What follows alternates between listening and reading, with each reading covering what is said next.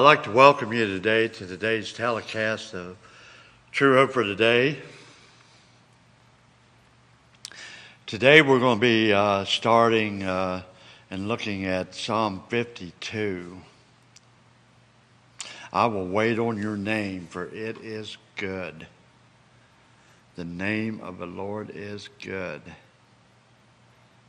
Let's look at Psalm 52, verse 1, verse 5, and then move down and look at verses 8 through 9.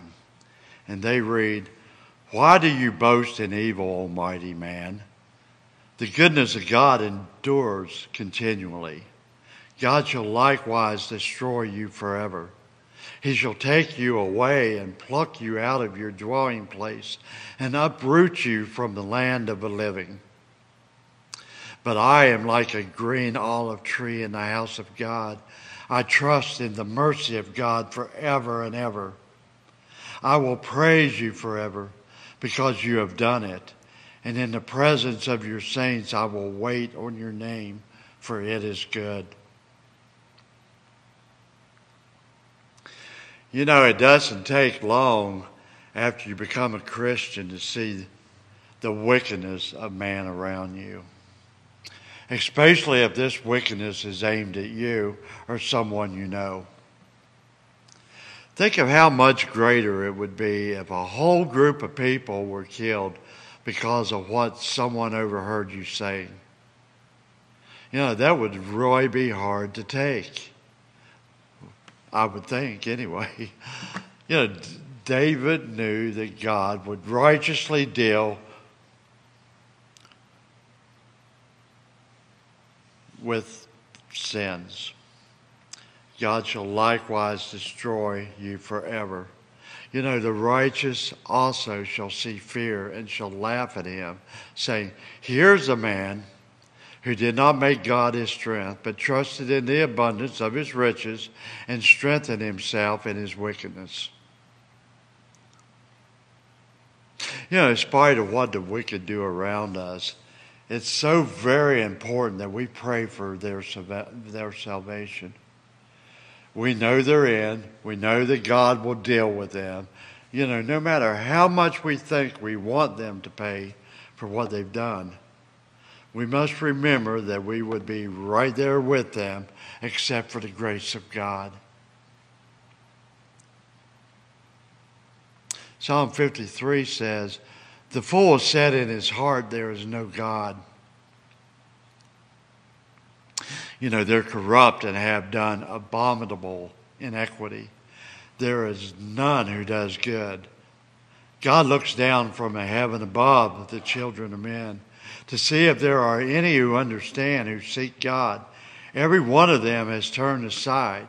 They have together become corrupt. There is none who does good, no, not one. Oh, that the salvation of Israel would come out of Zion. When God brings back the captivity of his people, let Jacob rejoice and Israel be glad. That was the first three verses of Psalm 53 and also verse 6.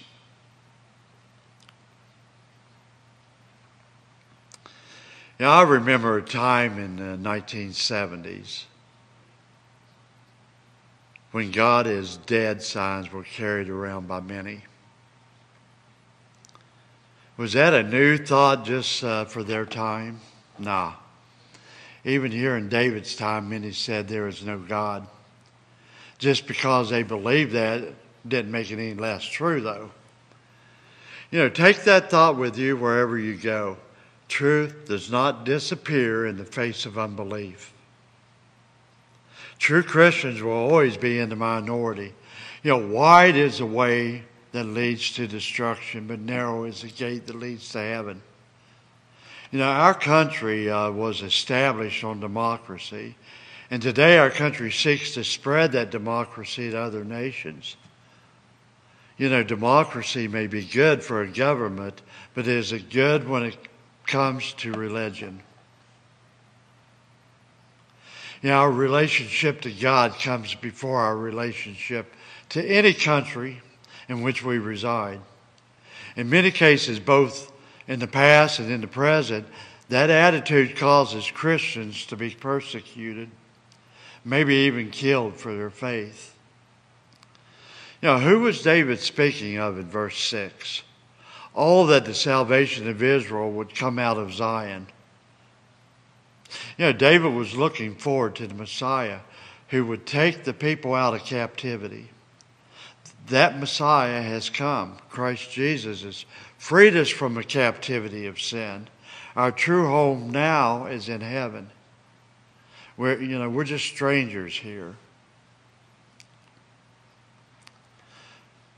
Let's look at Psalm 54 in its entirety. Save me, O God, by your name, and vindicate me by your strength.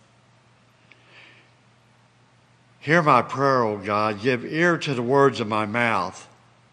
For strangers have risen up against me, and oppressors have sought after my life. They have not set God before them.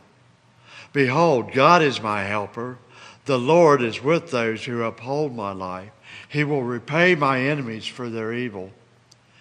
Cut them off in your truth. I will freely sacrifice to you. I will praise your name, O Lord, for it is good. For he has delivered me out of all trouble, and my eye has seen its desire upon my enemies.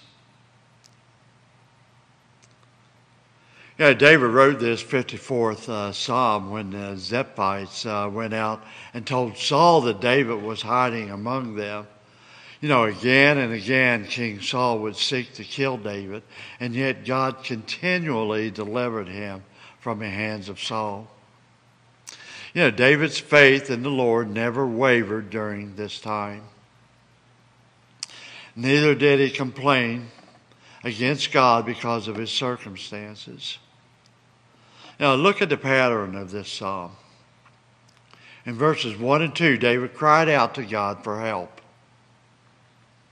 In verse 3, he acknowledges his enemies as those who have not set God before them. Then in verse 4 and 5, he expresses his utmost faith in God. And then in verse 6 and 7 are filled with praise to the God, for he has delivered me out of all trouble, and my eye has seen his desire upon my enemies. I think we do well to adopt this pattern for dealing with our enemies. It's easier to complain or to talk about our enemies to others, but does that accomplish anything? God is your helper. Live as though you truly believe that. Then you too can say with David, he has delivered me out of all trouble.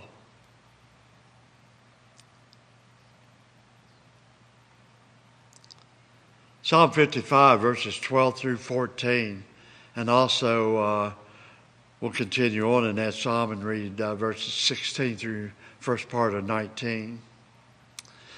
And they read, for it is not an enemy who reproaches me, then I could hear it, nor is it one who hates me, who has exalted himself against me, then I could hide from him.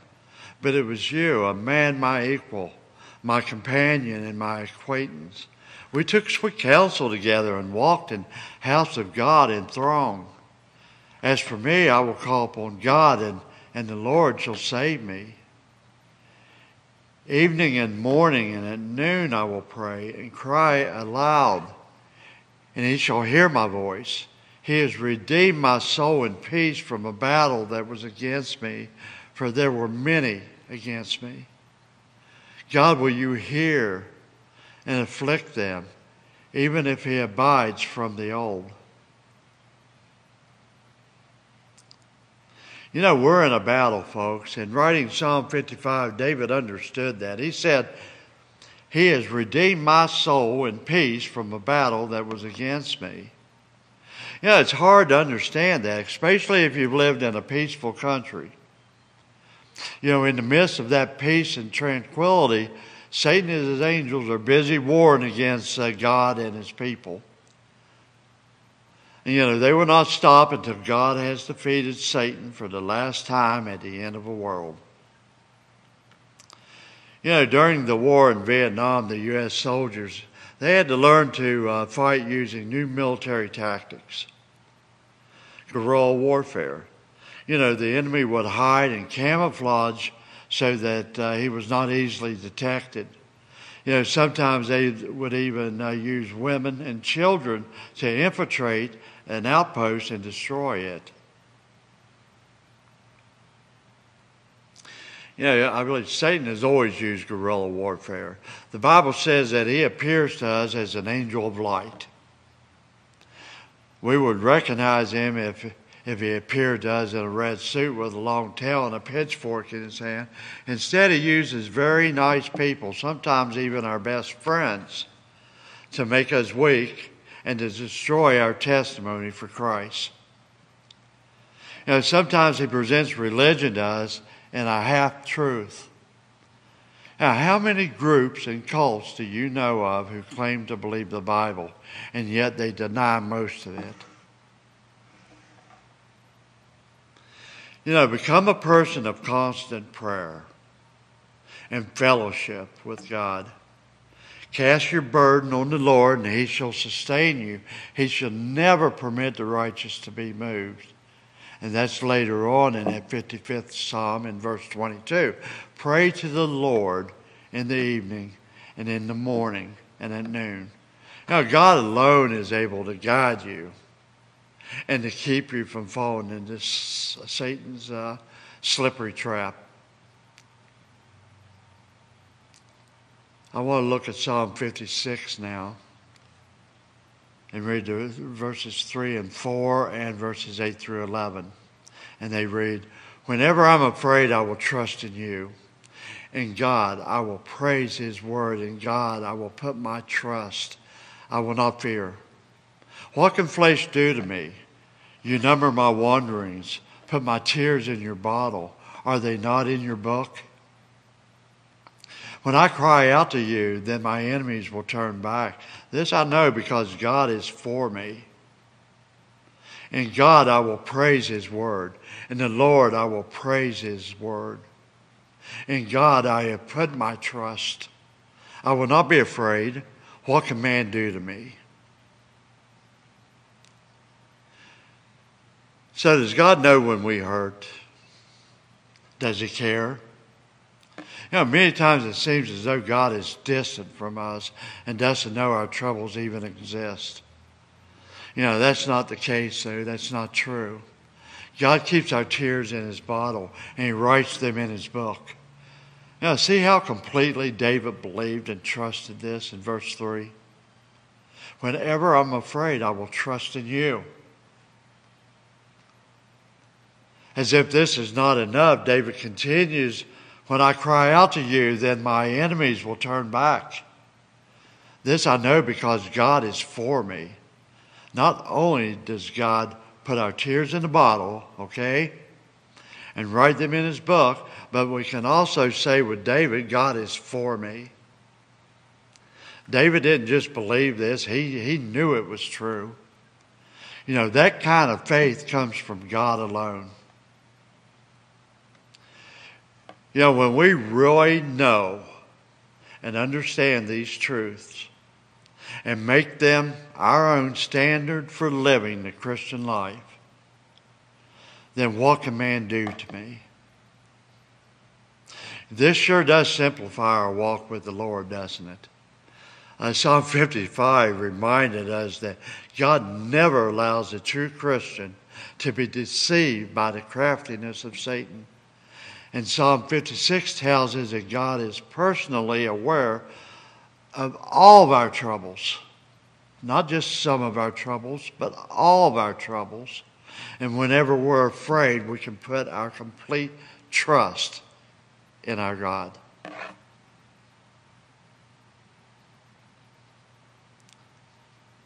Psalm 57, verses 7 through 11 say, my heart is steadfast, O God. O God, my heart is steadfast. I will sing and give praise. Awake, my glory. Awake, lute and harp. I will awaken the dawn. I will praise you, O Lord, among the peoples. I will sing to you among the nations. For your mercy reaches into the heavens, and your truth into the clouds. Be exalted, O God, above the heavens. Let your glory be above all the earth. You know, we're creatures of this world. We live in a world and we think of this world. Everything that pertains to our life from birth to death is grounded in this world. God is not so. God is above the earth. As a matter of fact, God is above the heavens. Now, how we try to bring God down to our level and how we try to bring ourselves up to God's level, you know, neither is possible. Would you really want it any other way? Would you want a God whose roots are in the earth and therefore he can be persuaded to go one way or another simply by our whims? You know, we understand gods of this type, for Greek mythology is filled with them. You know, our God is above the earth and all of heavens. We'll never really understand him while trapped in these bodies of sin, okay? But we can at best see through a glass darkly. Christianity is a religion of faith. Though we cannot see God as he truly is, yet in faith we know that it is true. We know and sing praises to God, for his mercy reaches into the heavens and his truth into the clouds. You know, what a glorious God who leads us up to him, where eventually we will live forever. You know, try to remember that as you go about your day, by God's grace, try to live above the circumstances of life as you look to God for help and his guidance. Psalm 58, we get into this fact that God is a God who judges the earth.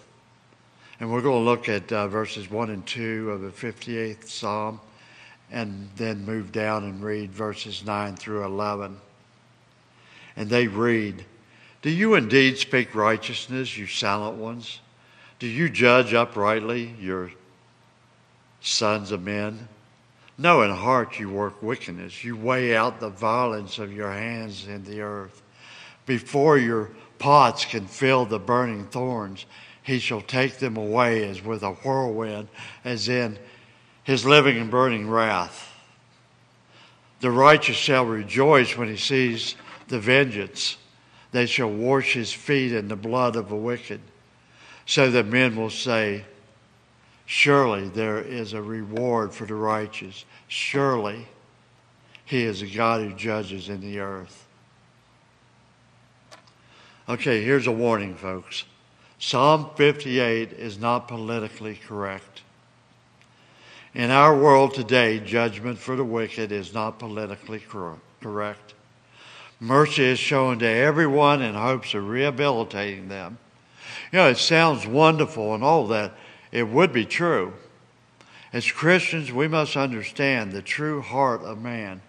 We are all conceived in sin. And that sin will never leave us while we live on this earth. Now, what can we do? How can we hope to face God in such a state? You know, sin came into this world through one man, Adam. Delivering from this sin also came in the world by one man, the God-man, Jesus Christ. You know, Christ alone was not born into sin, but was born totally righteous and pure. He alone had the ability to pay for the sins of man. You know, our only hope then is to fall before Christ, asking for his forgiveness from him, and crying out to him to deliver us from sin and misery, claiming him as the Lord and Master of our lives. You know, almost sounds too easy. Then why doesn't everyone cry out to God for salvation? The Bible says that few there are that find this life in Christ. Satan goes about like a lion, deceiving and devouring man so effectively that few cry out to God for life. What happens to the unbelievers? Well, at the end of time, God will judge the wicked, and the saints will rejoice, and they will see the vengeance taken upon wicked people who refuse to bow to the knee of Christ. So what do we do now? As believers in Christ, we continue to cry out for the salvation of the wicked, and continue to ask God to help us to be a testimony before the world of His righteousness, His love and power, and His forgiving grace to those who will come to Him.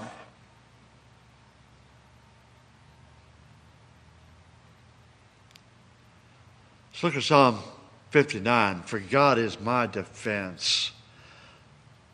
Psalm 59, verses 8 through 10, and also verses 16 through 17. If you read with me, they say, but you, O Lord, shall laugh at them. You shall have all the nations in derision. I will wait for you, O you, His strength. For God is my defense. My God of mercy shall come to meet me. God shall let me see my desire on my enemies. But I will sing of your power. Yes, I will sing aloud your mercy in the morning. For you have been my defense and my refuge in the day of my trouble. To you, O my strength, I will sing praises. For God is my defense, my God of mercy.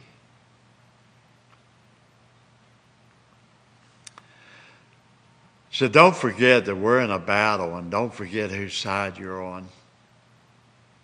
You know, here in the 59th Psalm, we find David again being pursued by Saul, who has sent men to watch the house so they could kill David.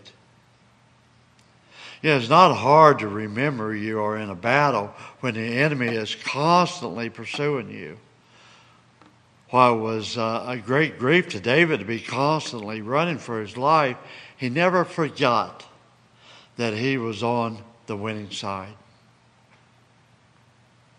You know, even when it seemed as though all would be lost, he still said, God is my defense, my God of mercy. So what about us? We're also constantly being pursued by Satan, who hopes to take as many people as he can to be on his side, and then to discourage and discredit God's people that are tested, that their testimony will have no effect on those around them. Does it work?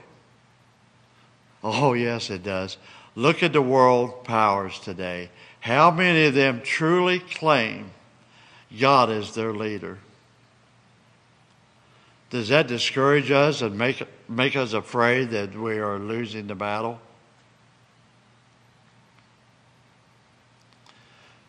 Let's look at verse 8. But you, O Lord, shall laugh at them. You shall say, you shall have all the nations in derisions. So in reality, the war is already over, okay? And God has won. It is Satan's best kept secret, okay? He knows he is already defeated. But he's not about to admit it. Not while there are still people he can persuade to join his side.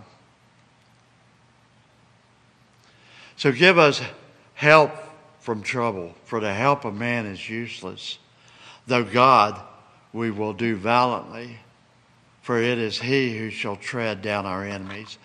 Psalm 60, verses 11 through 12. You know, what amazing truth is taught in verses 11. The help of man is useless. You know, how many do you know who understand and believe verse 11? You know, we live in a culture today that believes the opposite. The help of God is useless. The God of this world is man, okay? No one created us. We evolved. That makes us a highest being. and everything you see around you is due to the glory of man. Look at the great achievements made in the last 100 years. Sounds pretty convincing, doesn't it? But don't be deceived by such thinking. God is not mocked. He is long-suffering, which we tend to interpret as he is not there. So where is he then? I find it fascinating that this world is filled with stories of good witches and bad witches, good demons and bad demons, and good spirits and evil spirits. And I think this shows a deeper understanding that is innate in all of us. There is a true spiritual realm in which God reigns with his angels, and Satan constantly attacks and devours with his evil angels. So in this spiritual realm, man is truly useless. His power comes from Christ or Satan, and there is no other. This spiritual realm is not under the bidding of man. Rather, man is led by this spiritual realm. Now, Christian, don't ever forget that. Don't look around you in discouragement and wonder where God is. He is always there and always ready to fight the forces of Satan to protect you. That's going to be the end of today's telecast. Until the next time, may God bless you richly. Thank you. Hi, I'm Dr. Timothy, Senior Ministry Leader of True Hope Ministries of America, thanking you so much for watching True Hope for Today with our Director of Teaching Ministries, Dr. Michael Cochran. Right now, we have a special invitation for those of you in some type of ministry, regardless of your time in ministry, but especially if you're a ministry leader. The Christian Post recently reported that nearly half the ministers surveyed are seriously thinking about quitting the ministry because they suffer from being alone in their journey. This is especially true for those who stand strong in biblical Christian ministry. But you should know that being alone is not God's plan for ministry service and leadership. For instance, as they faced such great adversity, the early apostles were joined together in an apostolic community, plus they had the benefits of faithful companions who joined with them as they ministered. As you know, today's culture is increasingly opposed to the ministry and to the ministers of Christ. So we too need the strengths of a ministry community, plus the benefits of having faithful spiritual companions. With this in mind, we encourage you to discover True Hope Ministries of America. Our community members are servants and leaders in biblical Christian ministry, ranging from group Bible study teachers to pastors and others in ministry leadership. Our members include those with every ministry gift, and we all come from diverse backgrounds in both denominational and non-denominational ministry. Our God-given mission is simply this: to help one another do what God has called each of us to do. This means our membership help each other when called upon.